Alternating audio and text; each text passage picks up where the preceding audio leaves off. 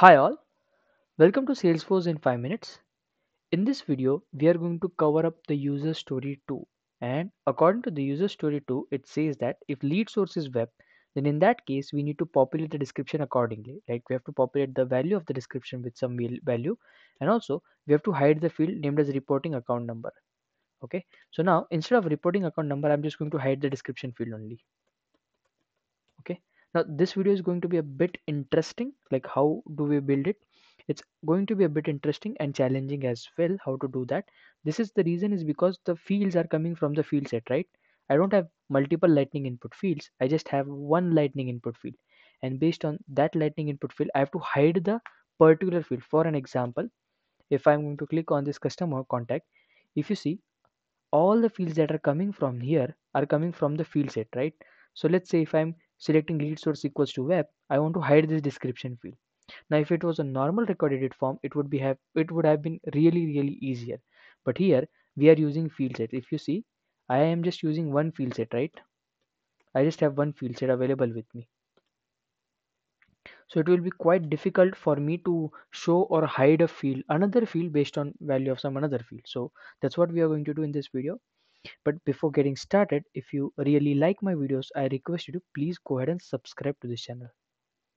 Okay, so the goal is, first I want to hide this like lead source equals to web. I want to hide this description field. Even though I'm using field sets, I have to hide this field. And let's say uh, if I'm going to populate with others, okay, okay, let's say if I'm going to populate with other, I have to hide this field. If I'm going to populate it with web, I have to populate the field with this particular value, like that the case is received from the web, or the case is received from the lead, or something like that. Okay, I have to populate. So that's what we are going to do. Now to do that, what I'm going to do is, for each lightning input field I'm going to use on change.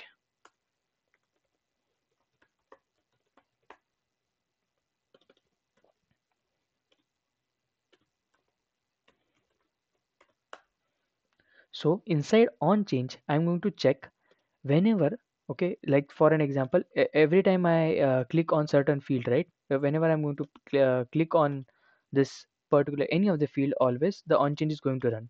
Okay, and in on change I will be able to get which field I'm clicking on and what is the value of that field. So that's what I want to do right now, that if, let's say if, but before that, to get the value of this particular field I can get it using alert event dot target dot value. So I can get the value of this particular field. Like for an example, if I'm clicking on lead source, I will be able to get the value of this field using event.target.value.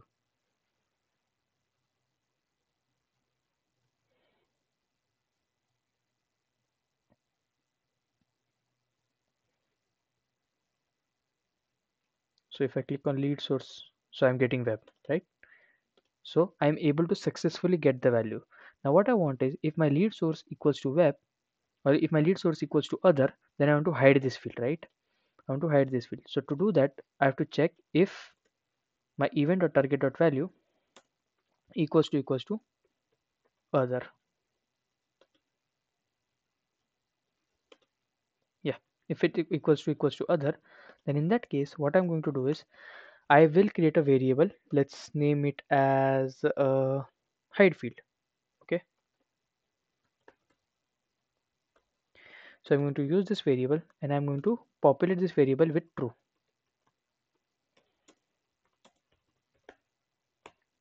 Right, now what I did was, as soon as if my event.target.value equals to others, then I'm going to hide this field. Like hide field variable will be true, else on the other times it's going to be false.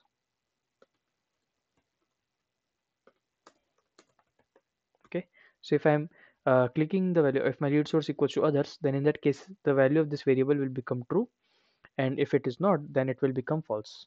Okay, now after this I will get all the fields that are available within my lightning record edit form, and out of this I am going to check if the description value, okay, if my the current item is description and hide value variable is true, then in that case I'm going to hide the description field. To do that, what I'm going to do is, I'm going to create all fields variable, query selector all, and let's get lightning input, all the lightning inputs that are available.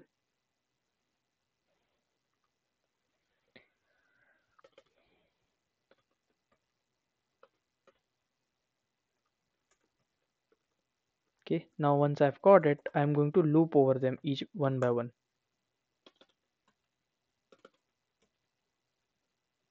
Now I'm going to check if this is true.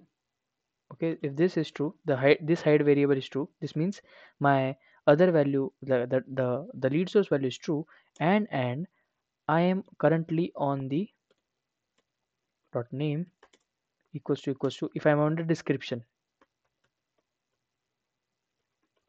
right? If for an example, what I'm trying to check, if the user has clicked on this particular event or target value, if the value of this lead source equals to others, and along with that, if I'm looping over the variable, or if I'm looping over the input box as a description, in that cases I have to hide this description field using class name equals to slds hidden, right? If it's not, then in that case we're just going to update the class name to current items name, so that the field will be available to us immediately.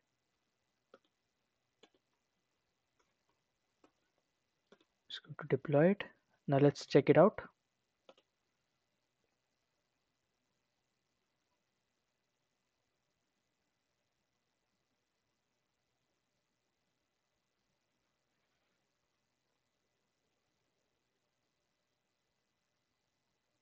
So let's say if I'm going to lead source, make a lead source as web, description field is hidden.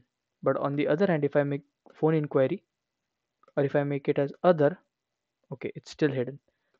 The reason most probably would be that the field value is not becoming false. Okay, if the event dot target dot value equals to others, so in that cases we are making the variable as true. Else we are making the variable as false. We've got all the fields that we want. From each field one by one, if I'm making this true, okay, let's try to hard reload it.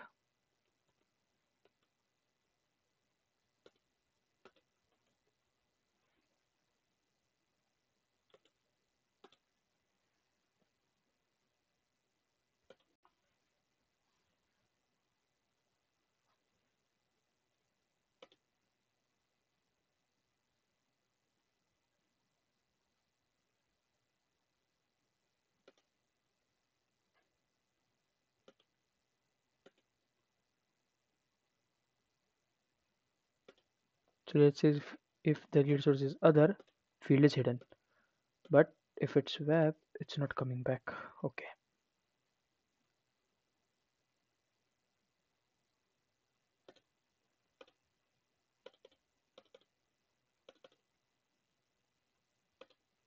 Okay. I think so I don't have class name. I'm going to populate the class name with the same name as this.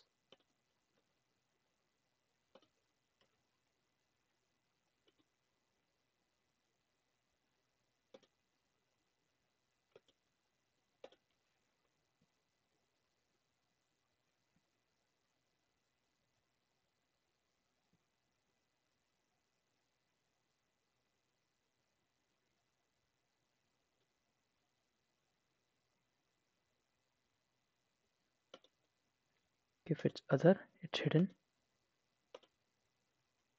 It's still not coming back. Even the target dot value equals to other.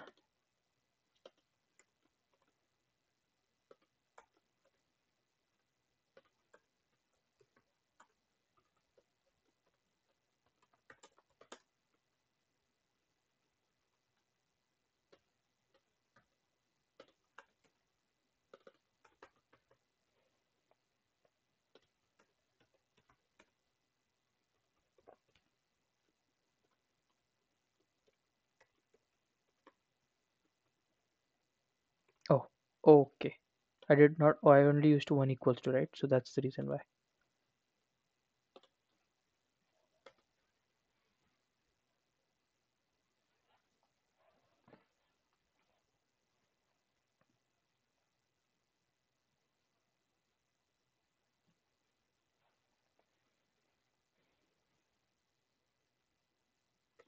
if lead source equals to other, field is hidden. On the other hand, if it's web, it's again coming back. So this is how we can show and hide the field. What basically I'm doing is, if my field value is equals to other, I'm making this variable as true. And if this variable is true and the current item that I've selected is description, okay, in that cases I'm hiding the field, or else I'm keeping the field as it is. Okay, and now in the same way, if I want to populate the description field as well with certain value, for an example, if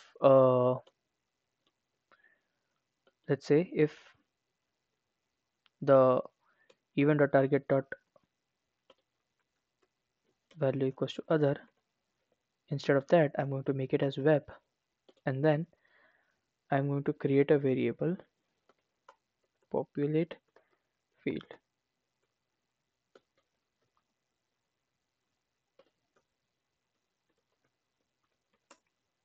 to make it true, and that's it. If it's true, then it's, let's keep it true. Okay, now what I'm going to do inside this is that if this dot populated equals to true, and then current item dot name is equals to description, then in that case current item dot value would be equals to, I'm going to populate it with this field.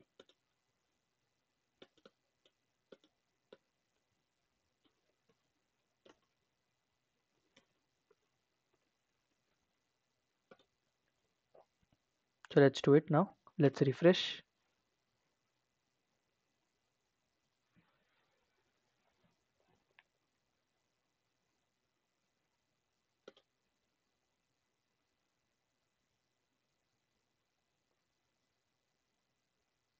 If my lead source is web, the field is populated with certain value.